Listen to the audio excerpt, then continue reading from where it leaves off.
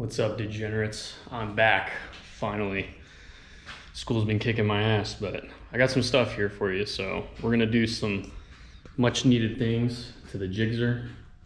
And first of which, just wanted to show you guys this thing. I've been trying to get one of these forever. Oh, I can't wait. I cannot wait to use it. Aim Solo 2 lap timer. It's not the one that like plugs into your ECU and records like lean angle and stuff, but it's just as good. It tells you your lap times every time, and these lights light up red if you're going slower than the last lap, or green if you're going faster. So it's really good for fine-tuning those certain corners. But for today / tonight, school's been like eating me alive, so I don't have too much time tonight, but we're gonna get into a bunch of other stuff this video, so stay tuned obviously. But for tonight, bare minimum, we're gonna get this installed. And I'm gonna go a little bit of a weird route for mounting it.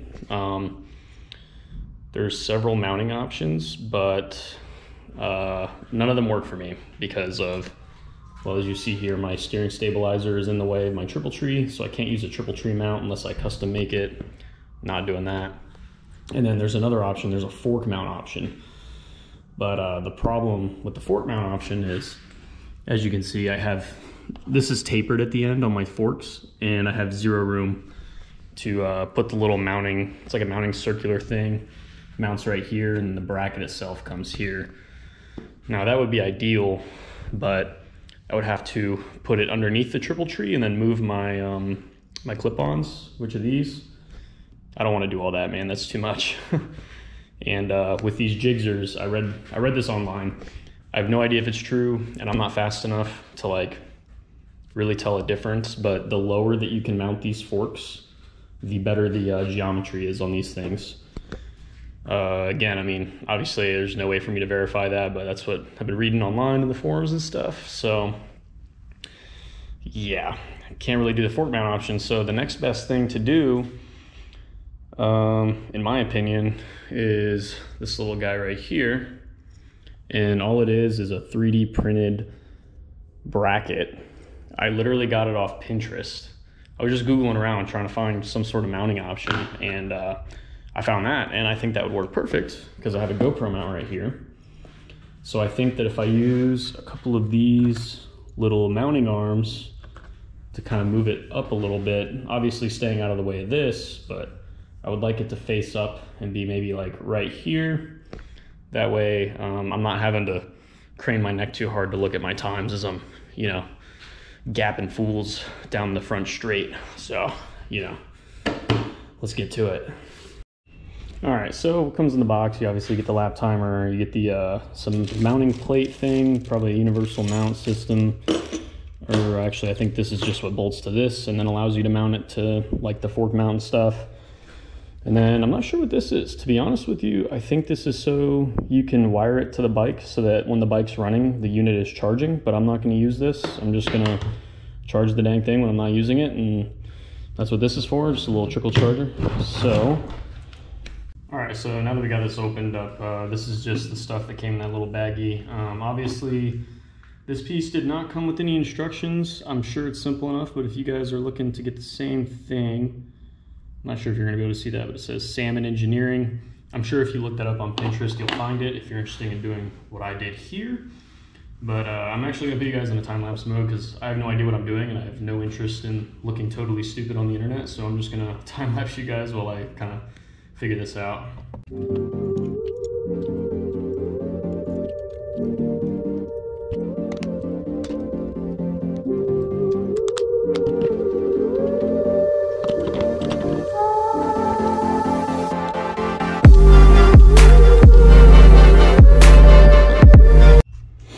So that didn't take any time at all. That was literally about 2 seconds, but as you can see, the provided hardware that comes in that little baggie for the lap timer was perfect. So this fits great, and it's actually recessed over here so that it doesn't interfere once it magnetically attaches to the lap timer, which I thought was really cool. So yeah, and then all this is just a little GoPro mount, and yeah, I think it's gonna work. So I'm happy. I think this thing was like 10-20 bucks or something like that. So if you guys are looking for a little bit of an easier way to mount a lap timer to your track bike, or I mean even a street bike, there you go.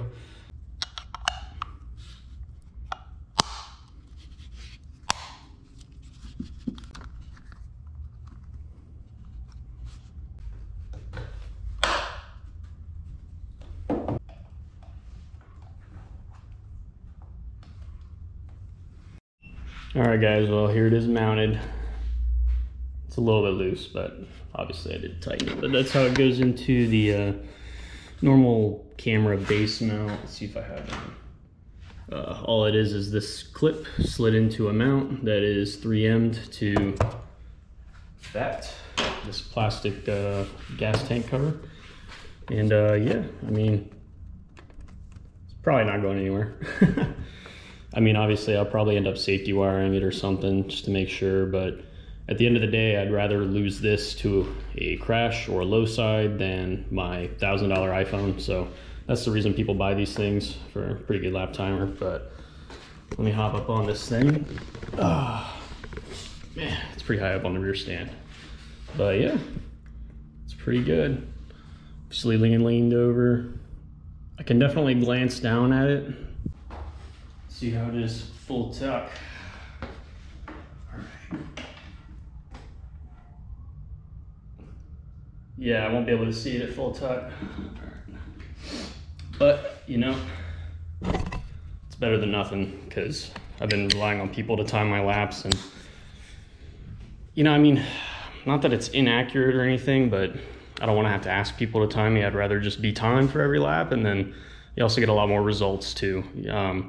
Asking your buddies to time you, they're really only going to do it a couple times, and then they're going to be like, no. So don't blame them at all. But there it is. And if you guys are wondering what it looked like powered on, I wonder if this thing has any battery in it. Yeah. Oh, that thing is so sick. But yeah, so all you do, you literally just turn it on, and this thing's preloaded with all the tracks in America, pretty much worldwide actually, I think. And yeah, that battery is pretty much dead, so I gotta charge this thing. But very cool. The GPS is super accurate on these. Let me turn it off before it dies. Cool. And I think I'm gonna leave that little screen protector on there. But cool, mission accomplished. I tried to put a few more arms on it to kind of push the mount or the lap timer this way a little bit, so it'd be even a better view, but I miscalculated, and I only have 2 of these guys, and that's not enough. I would need a third one, so I don't know if I'm even gonna do that. We'll see. Maybe I'll put a 3M mount on the windshield or something. I don't know, we'll figure it out eventually, but for now I'm just happy even having a lap timer for the next track weekend. All right, guys, so next up, the next thing that I actually need for this bike that I just never got around to doing is a brake lever guard. These are super important when you actually start racing. Most organizations require you to have this if you're actually going to race in any group. Novice usually is where it starts out. So yes, this is a Bonamici one. They're very well made. CNC machine aluminum. It's not reversible, but that's fine. You only need the clutch side. You don't need both sides. And it's got this simple expander that goes inside the bar. And these are 7/8 clip-ons, so this should be absolutely perfect. And it's gonna go in on this side. So I believe these are Vortex Racing clip-ons, so I just gotta unscrew this plastic cap at the end.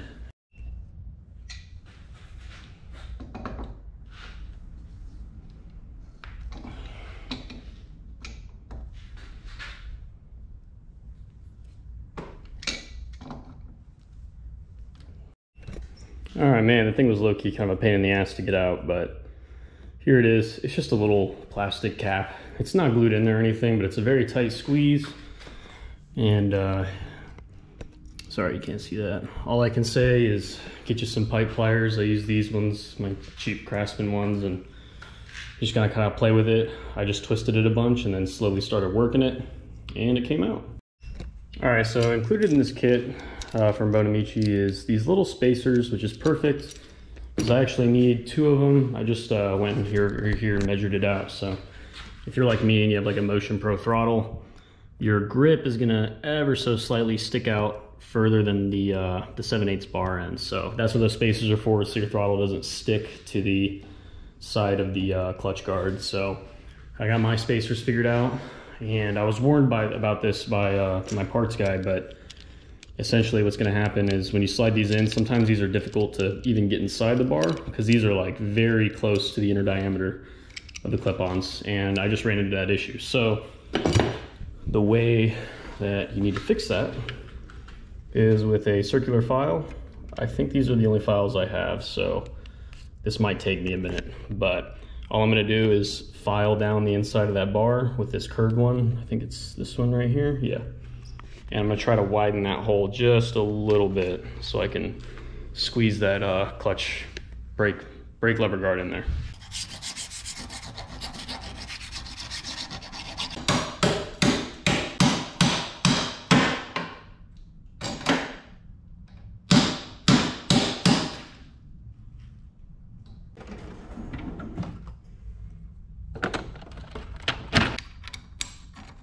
First try.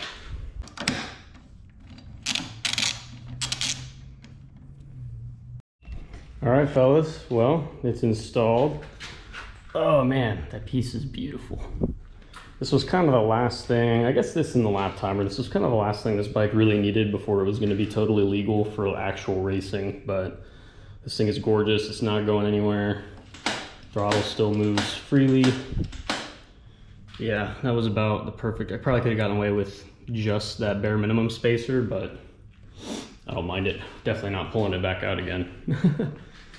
But yeah, very clean, very clean. Now, I just realized this, but this is kind of gonna get in the way of my Canyon Dancers. I actually have 2 sets of these, but I just bought another set for this bike, and I haven't talked about that bike yet, but we'll get there.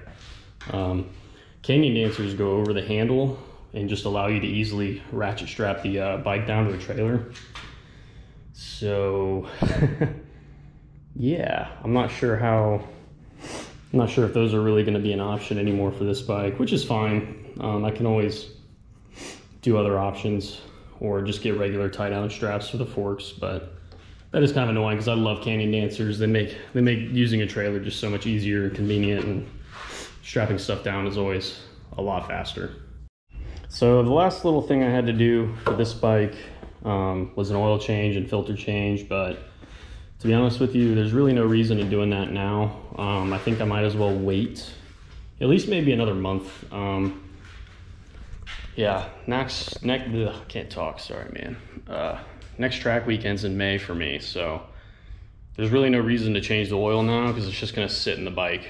Oil's got, what do they say to like change it every 6 months if you're not riding the bike, but the oil in this bike currently has 1 track weekend on it, so I think I'm just gonna leave it in there for now and just have the 300V, that's what I run in this thing, just kind of sitting there until probably about a month or 2 before May, so probably March, April time frame. We'll really quickly swap the oil and re-safety wire everything, so I'll take you guys through that. But yeah, that's it for this bike, guys. It's pretty much ready to go. After bike week, I live in Daytona, so bike week is coming up early March. Sometime after bike week, I'll be taking this thing over to Eric, my parts guy. He's got a shop around here. He also has a dyno. Now that I've gotten these things done, the last thing this bike really needs is a fresh tune. The tune that's on it, I believe, is a base map, but it does have a power commander. I actually don't even know which one because it's been a while since I've looked under the, last time I looked under the seat was when I painted it, so it's been months, but it's got a power commander, but it has a base tune, so it's running way too rich. Probably get it making a little more power if we lean it out a little more, because right now it just dumps fuel, like you can actually tell. Thing like just dumps fuel out the exhaust, so we gotta fix that. There's also a random check engine light that comes on that I want to find out what's causing.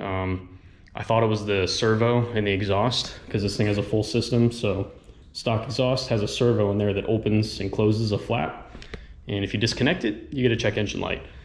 But the thing is I installed a servo buddy on this bike back when I was painting it, so that check engine light shouldn't be coming anymore, so I'm hoping it's not something else and it's just that, and it needs to be cleared out from the ECU, because I also never unplugged the battery like an idiot. So the other thing is I can't get the check engine light to come on. I can't get the check engine light to come on unless the bike's being run really hard. So the check engine light literally only comes on at the track, and it scares the shit out of me every time. But once I bring the bike back here and I ride it around because I can't take this thing on the road, obviously. I'm not trying to get arrested. I try to get the light to come back so I can really quickly do my ghetto dealer mod and read the actual code, and the light just won't come back, so it's pretty annoying. I think it'll pop up on the dyno though, so fingers crossed for that. But yeah, dyno tune coming in a couple weeks, so that'll be fun. But yeah, man, this thing is ready. And last thing before I end off this video, I got a new spare wheel for the trailer because I didn't have one, or I did have one, but it was dented, like the wheel was screwed. It was like something hit it. But anyways, I have a brand new spare wheel, and then these are old. However, I got the actual wheels rebalanced, so that needed to happen. So this trailer, I actually have everything for it ready to go, so that'll probably be a next video thing. I got new wiring, new lights. I also got it registered, so I have a plate for it sitting over there. And yeah, once we get this thing cleaned up, new lights, the wheels thrown back on, I'm gonna take it to the car wash and pressure wash it because it's pretty dirty. And yeah, the only thing I couldn't get were these caster wheels. As you can see, these are pretty shot, but Kendon doesn't have any right now. I was emailing with them back and forth. I think March is the next time they'll be back on the website, so next month I'll be looking to order those. But I have literally everything else. Got a wiring kit. I've got the center caster wheel, which is, it's like those small caster wheels on this side, but it's on the other side, and that one's even worse than these. So thankfully I was able to at least get this light kit and you know, plate, some other odds and ends for the trailer. I got some hardware to mount the ramp, so the ramp doesn't have to sit in the back of my car anymore. So yeah, keep an eye out for that. I will be redoing that entire trailer and making it actually work, because right now I believe only one brake light works. So it was a little sketch bringing it home. Didn't want to get pulled over, but I just bought it, so I think the cops were gonna cut me a break on that one if they did pull me over. But yeah, keep an eye out. That'll probably be the next video I post up. So until next time, I'll see you guys later.